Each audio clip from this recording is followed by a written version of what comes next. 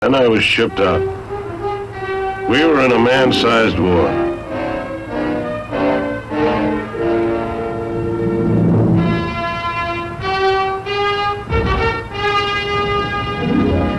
First I saw of it was a place called Omaha. And I don't mean Nebraska. It was a beach off Normandy.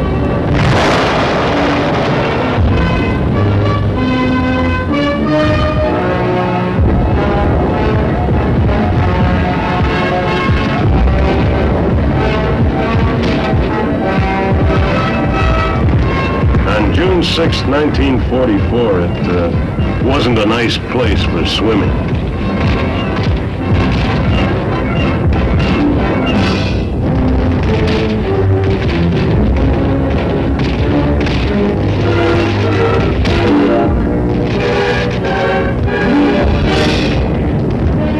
After that, the days kind of got telescoped. We slugged and the enemy slugged back. We slugged harder.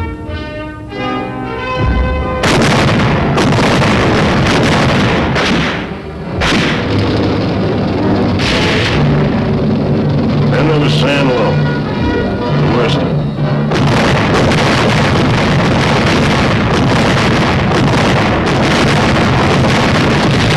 But that's where we smashed the best the Nazi could put up. After that, we drove on through France, pushing him over wherever he stood up to fight.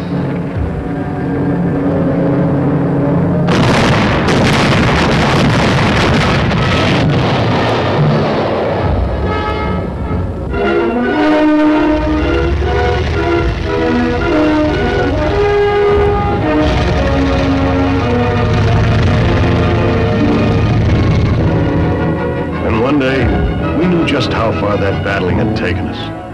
It was August 25th.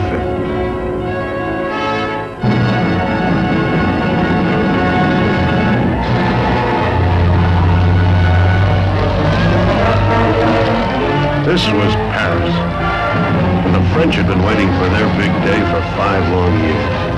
Because Paris had become a symbol. The rest of the world had been waiting too.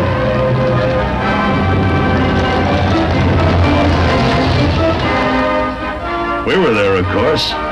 One whole division, all spruced up.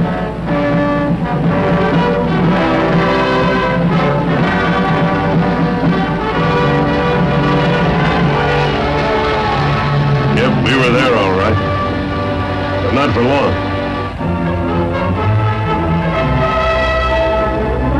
We marched through Paris and right out again. You see, we had an appointment to keep. We kept it.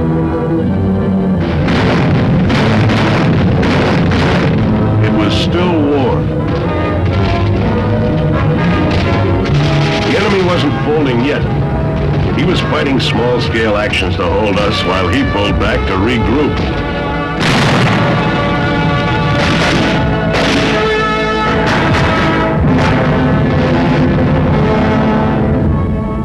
Whole batches were willing to do their regrouping in our POW cages. Between scraps, we were still getting the Paris treatment.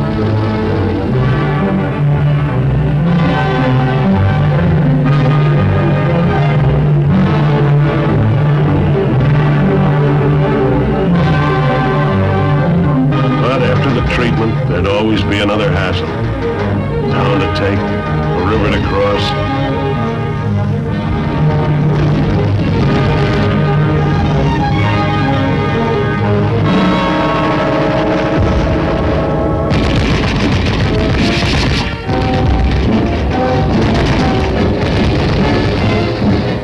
We crossed our rivers and took our town. Now we were moving into Belgium, Luxembourg. Germany was to be next. We were moving so fast that the rumor machine started grinding out that old line. Home for Christmas. It made no sense, but men will believe anything they want to believe. I said we were moving fast. You know what? We were moving too fast. Too fast for supply to keep up with us. We had only one port, Cherbourg. Manpower, ammo, gas, everything had to reach us from that distance. We needed the great Belgian port of Antwerp. But the Nazi knew that, too, and held on to it. The war had just about destroyed France's railroads and rolling stock. And so from Cherbourg and even those Normandy beaches where we'd landed, trucks had to haul everything we needed. Top-rank planning had figured on an October offensive, but the supply problem was going to delay that final knockout punch.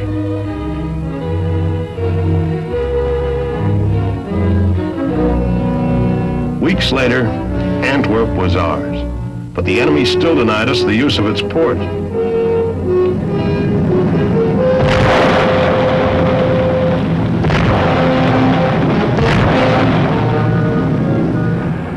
It was beyond Antwerp we got our first setback. An airborne attack that was going to outflank the enemy and take us right into central Germany was stopped cold. Nijmegen ended talk about a quick finish to the war. Nijmegen ended rumors about getting home for Christmas.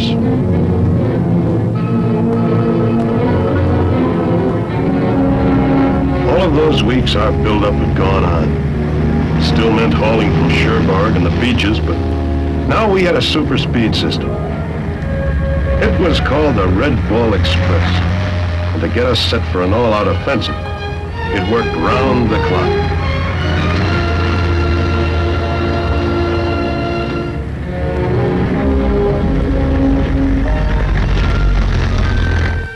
Then one day there was an unscheduled meeting at a place called Mons.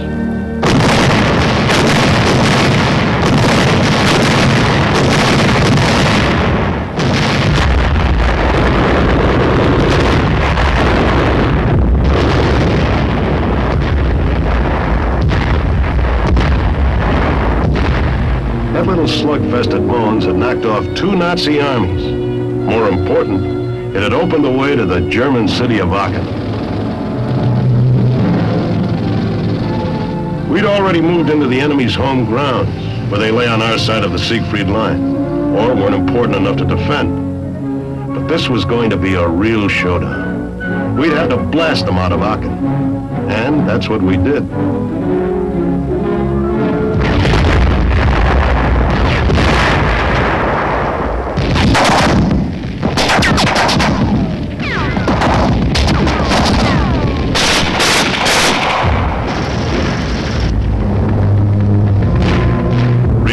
Flags began to pop up around town. And being polite, we broke out one of our own.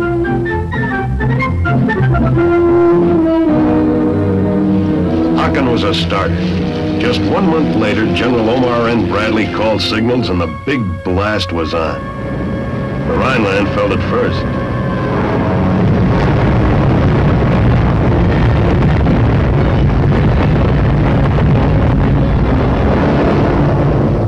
Between us and the Rhineland stretched that Siegfried Line. Its entire length still intact except where we'd crashed through it at Aachen.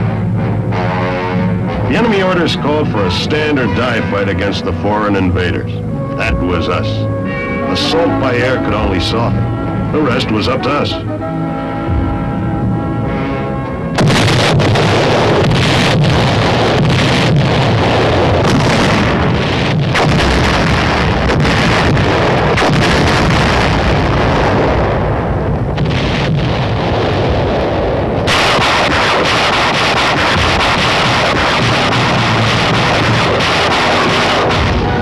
Was rougher than we'd figured.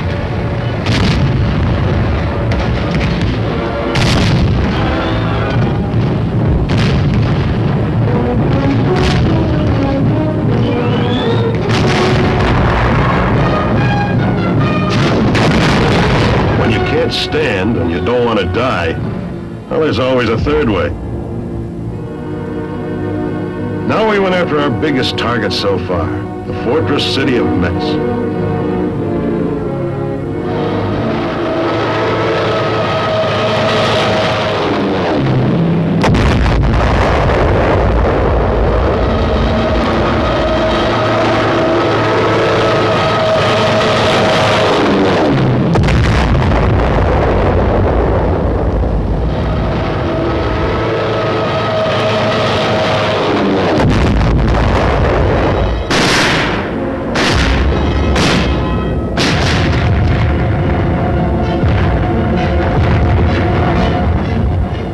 Maybe we forgot our manners with the latest batch of Nazis who forgot to stand or die. But Metz hadn't been easy.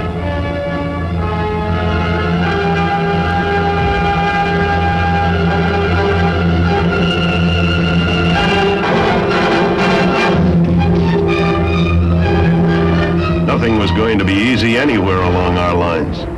For the Nazi Wehrmacht was tough.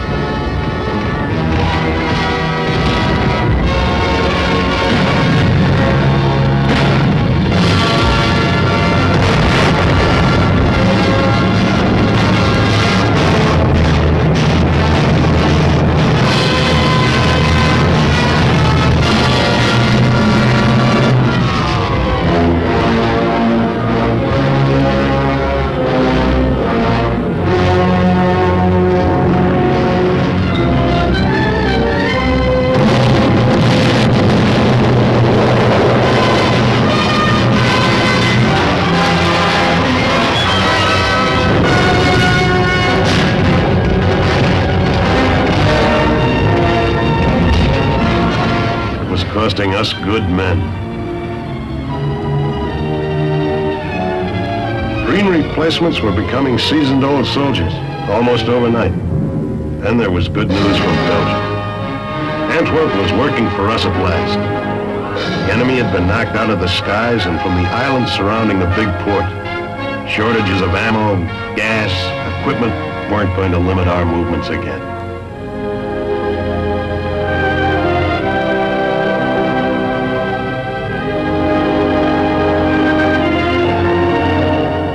Things we needed were coming in. But those weeks we'd lost were going to help hand us our heaviest jolt. For now it was winter. Once upon a time, armies just stopped fighting when winter hit. Winter slowed down movement. Winter meant additional hardship. But we couldn't give up the initiative. We had to go on.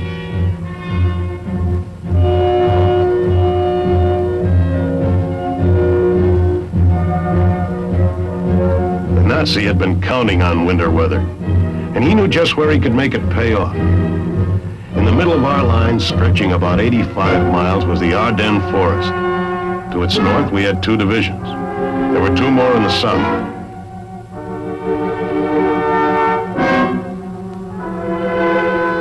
We were using the Ardennes as a combined training and rest area. The Nazi knew that, too. His tanks and forces had been massed under tightest security in concealed areas. Now he lashed out. It was a now or never gamble. With his dwindling reserves of equipment and toughened veterans from the Russian campaigns, he aimed to split us in 2 and drive on to retake Antwerp.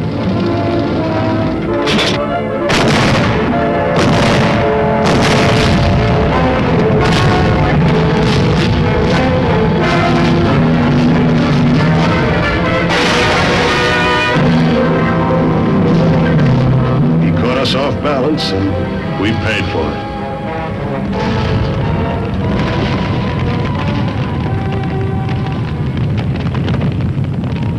Once again, the natives were leaving their farms with everything they could carry.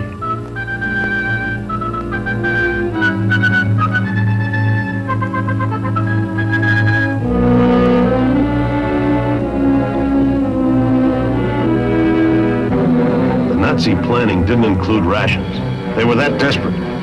They'd live off the land till they could stock up from our warehouses at Liège and Rheims. That's where he headed, punching a bulge into our thinly held line.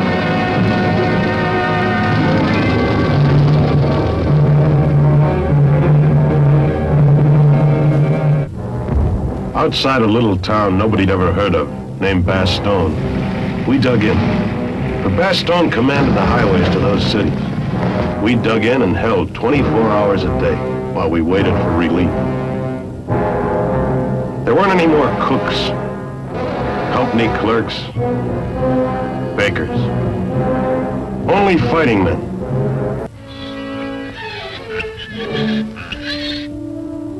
Maybe a few managed some holiday spirit, but for most of us it was just another day on the job. A soldier's job. The job was going to get tougher. And so was the weather.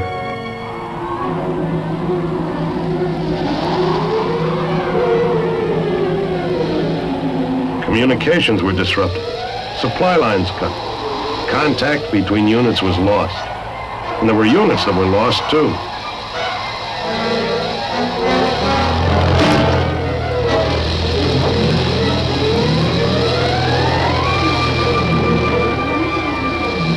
There was no telling where the enemy had been or where he was going to be. He'd even infiltrated with specially trained fighters. They wore our uniform and spoke our language. So we asked trick questions. Who won the World Series? What was Betty Grable's last film? That did it. And because they were spies, did for them too. The weather had been on the enemy's side, but time was on ours, so we held on. Then one beautiful day, never mind the weather, a whole armored division from 3rd Army broke through to relieve us. The enemy's bid for Bastogne was ended. Now we could get back on the offensive.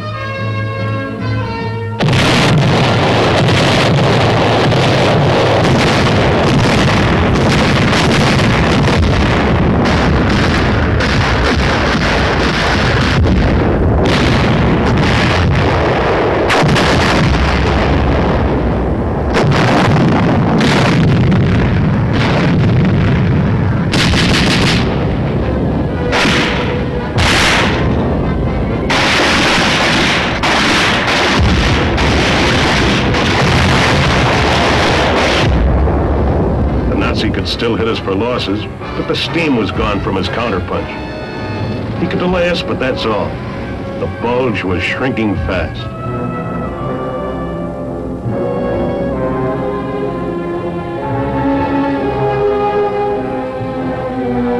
The Wehrmacht's strength was melting, and so were the snow and ice that had helped. Thaws could slow us down, but the break in weather brought another kind of break.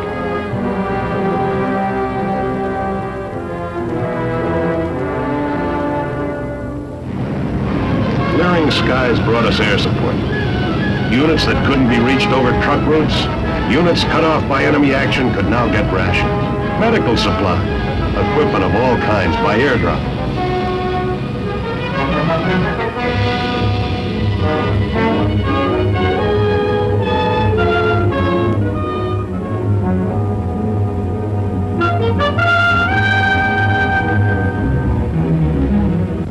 More important, air action could help us smash resistance and help pitch the Nazi back onto his own soil.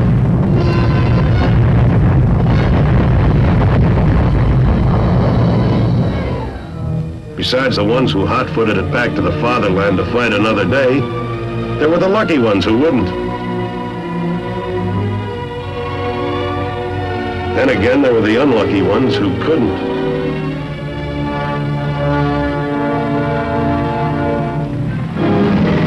About us? Well, we'd won our battle.